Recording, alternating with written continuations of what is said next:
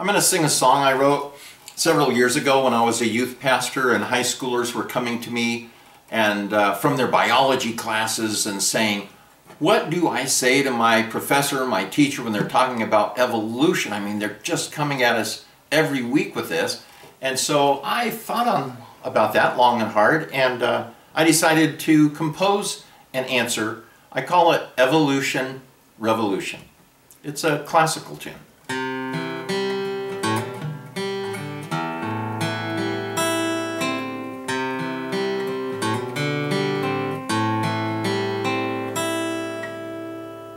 Well, you say you want to push evolution.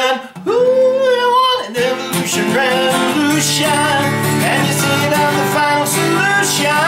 If you could just find one more bone, but your final link is missing. Yeah, here you keep on hissing, saying man came from the apes and the jungle is our home. Well, you say that the Bible is a fairy tale, but you like Darwin's theory really swell. But it takes my faith to believe in hell, and then the ocean produced a living cell, and the cell crawled onto the land, and after many years came a form of man, and when he finally stood up on his knees, well, he tapped them of eyes, started swinging through the trees, going ooh, ooh, ooh, ooh, ooh, ooh,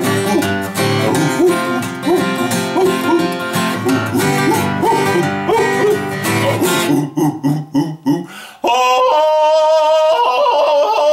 well, he found it all, he was behind the time to redevelop scientific mind, jumped from the trees into the school so he could become a scientifically educated fool.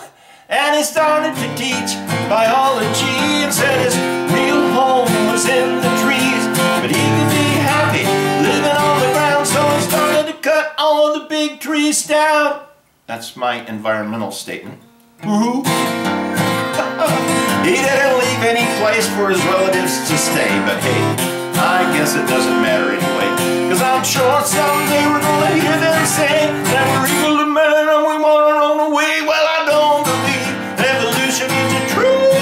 I believe the opposite is true, and if you look into your Bible, your face will turn blue, because you'll realize they've tried to make a monkey out of you.